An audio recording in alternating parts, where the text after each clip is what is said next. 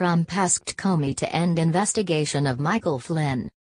U.S. President Donald Trump asked then FBI Director James Comey to end the agency's investigation into ties between former White House National Security Advisor Michael Flynn and Russia, according to a source who has seen a memo written by Comey.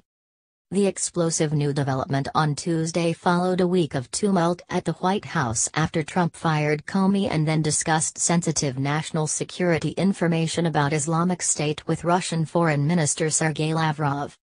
The Comey memo, first reported by the New York Times, caused alarm on Capitol Hill and raised questions about whether Trump tried to interfere with a federal investigation.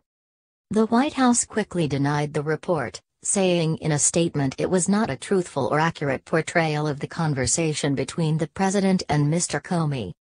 Comey wrote the memo after he met in the Oval Office with Trump, the day after the Republican president fired Flynn on February 14 for misleading Vice President Mike Pence about the extent of his conversations last year with Russia's ambassador, Sergei Kislyak. "I hope you can let this go," Trump told Comey, according to a source familiar with the contents of the memo.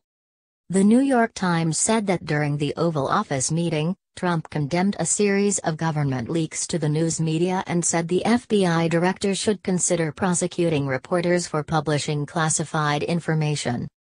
Coming the day after charges that Trump disclosed sensitive information to the Russians last week, the new disclosure further rattled members of Congress. The memo is powerful evidence of obstruction of justice and certainly merits immediate and prompt investigation by an independent special prosecutor, said Democratic U.S. Senator Richard Blumenthal. Republican and Democratic lawmakers said they wanted to see the memo.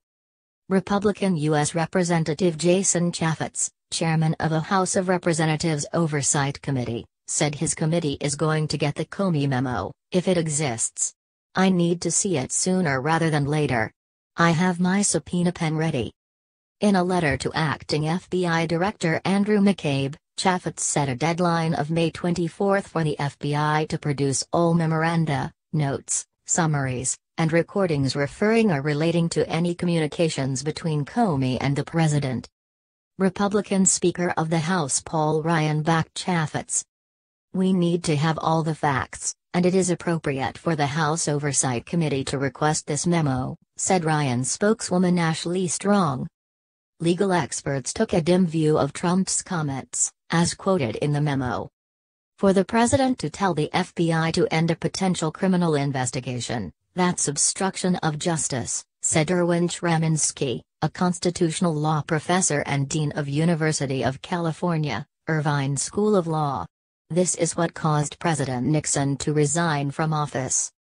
But the experts said intent was a critical element of an obstruction of justice charge, and the president's words could be subject to interpretation and possibly put into the context of other actions, like Comey's termination. The fact that the president apparently said he hoped Comey would end the Flynn investigation rather than more directly ordering it makes for a weaker but still viable case, said Christopher Slobogan, a criminal law professor at Vanderbilt University Law School.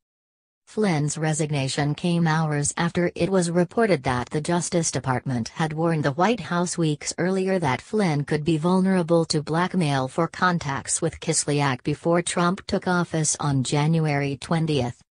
Kislyak was with Lavrov at the White House when Trump disclosed the sensitive information. A spokeswoman for the FBI declined to comment on the details of the memo. An emailed fundraising appeal by Trump's political organization and the Republican National Committee sent out after reports of the Comey memo said Trump was being victimized by an unelected bureaucracy. "You already knew the media was out to get us," it said. "But sadly it's not just the fake news. There are people within our own unelected bureaucracy that want to sabotage President Trump and our entire America First movement." The new development came as Republican and Democratic lawmakers pressured Trump to give a fuller explanation for why he revealed sensitive intelligence information to Lavrov. The information had been supplied by a U.S. ally in the fight against the Islamic State militant group, the officials said.